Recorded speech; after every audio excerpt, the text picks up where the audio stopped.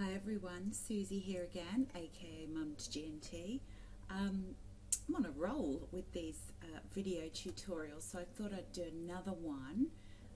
So we've got multiple masks here, and I thought I'd add a little frame to it. So I'm just going to change, let's make that black, press the G. Just make that black for a moment. I'm going to create a new layer. I'm going to swap that round, and I'm just going to draw. I'm just going to do a very quick frame for you. So I'm going to make that white, and then deselect and select that, and F2 for delete, and voila, we have a little frame. Now I'm going to take that layer off, and with this layer I'm going to put on a shadow. So let's just make it a little bit darker. I'm a bit anal with the shadowing, I'm afraid. Actually, I might just put that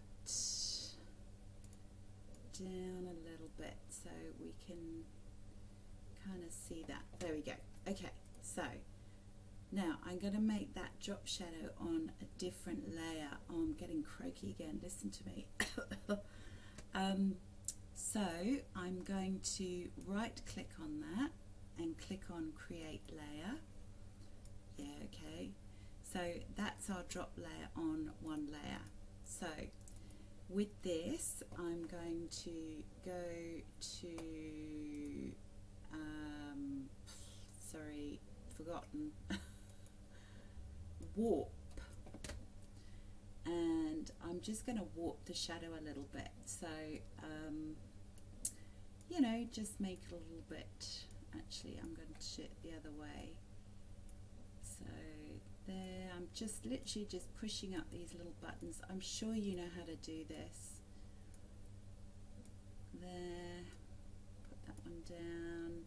That can go in a little. Actually, I'm going to put something here. So let's push that in a bit, and something there. So we'll push that one in a bit.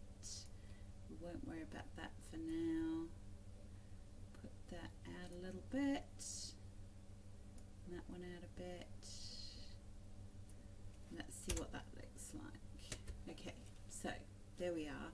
Now I'm going to get the delete tool, which is E. Now I'm going to, can't remember what I said now. I think I was going to have something here, wasn't I? So might just change that a little bit again.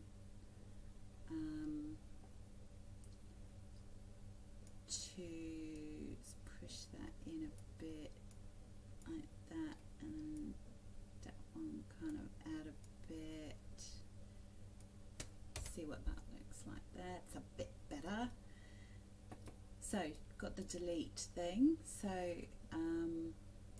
let's just delete that a little bit more there, and here just very slightly. There we go.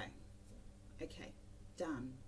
And there we have our frame. So I'm just going to lock those layers together, and let's put it up here, and it's going to shrink it a little bit, and there we go. There we've got a frame.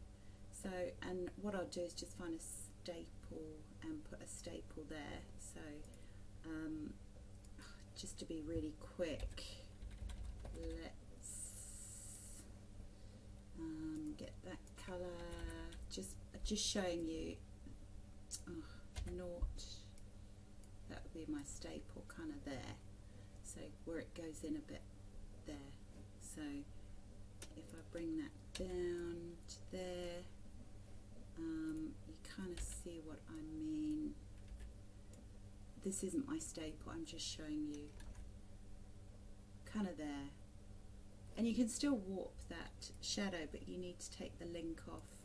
So if you wanted to warp it a little bit more or move it, you know, you can.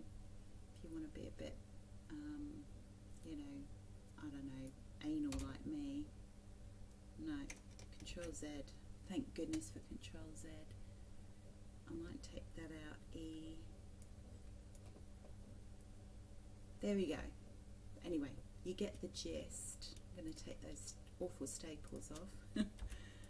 So, there we go. How to make a frame with shadow on it. That's made in CS6, Photoshop CS6. So, I don't know if you can do that in Elements or anything. I've never even looked at Elements, so I'm not sure. So, there you go. How to make a frame with a shadow on it. So, hopefully you can use that on your pages.